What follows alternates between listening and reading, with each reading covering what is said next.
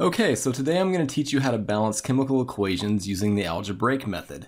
You probably learned how to do this using trial and error, and that's okay, but if you're like me and you like a more rigid set of rules for something like this, you might want to give this method a try. So what we're going to do is use the same equation from the Khan Academy video. We have Al plus O2 reacts to form Al2O3.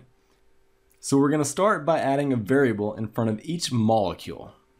So we're going to put an A in front of the Al, a B in front of the O2, and a C in front of the Al2O3.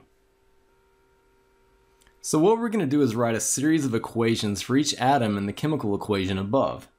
We're going to count the number of atoms in each molecule, and that number will be our coefficient for each variable. Okay, so let's start with aluminum. So in the A molecule, we have 1 aluminum. In the B molecule, we have none.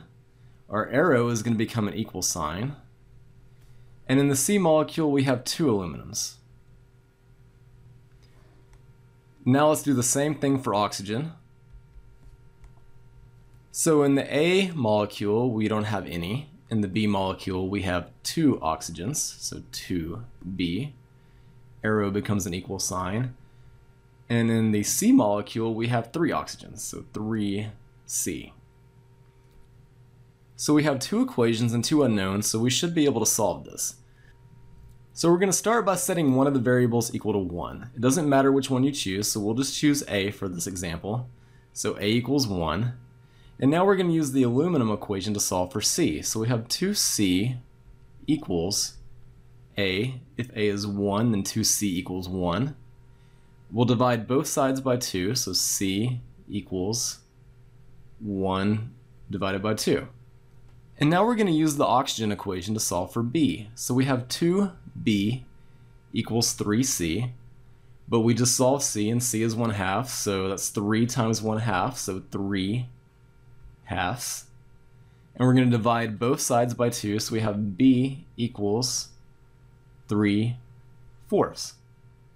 So now we have a solution for each variable, but the problem is they're in fractions. So what we're going to do to fix that is we're going to find our greatest denominator, which is 4, and we're going to multiply each solution by 4. So A is going to be 4 times 1, which is 4. B is going to be 3/4 times 4, which is 3. And C is going to be 1/2 times 4, which is 2. So let's plug everything back into our original chemical equation and see if it makes sense. So A is 4, so we have 4 Al plus B is 3, so we have 3 O2, which reacts to form C. C is equal to 2, so we have 2 Al2O3. And so the last thing we need to do is check our answer to make sure each side is balanced. So on the left side we have 4 aluminums, and on the right side we have 2 times 2 equals 4 aluminums, so that's okay. On the left side we have 3 times 2 equals 6 oxygens, and on the right side we have 3 times 2 equals 6 oxygens. So our equation is balanced.